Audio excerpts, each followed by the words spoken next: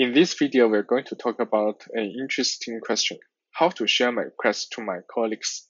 Actually, that can be a quite frequent occasion because sometimes we want to share our requests to our colleagues, maybe some front-end engineers or maybe just some co-workers, and also they may want to share their requests to me.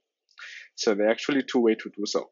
One way is to use the pricing plan, which Insomnia has a pricing plan for team, which includes an end-to-end data sync feature, can help you to do that. Another way is free way, which is to import and export workspace. And that is way I'm frequently using.